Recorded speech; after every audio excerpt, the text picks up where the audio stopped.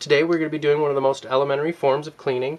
It involves a Mars Staedtler plastic eraser, which is available in the kit, and we're just going to be lifting some, random schmutz, maybe a child's fingerprints from a hardcover book. In this case it is paper and cloth, and we're going to be cleaning the paper portion, although of course cleaning from cloth will work pretty much the same if we're talking about similar types of spots.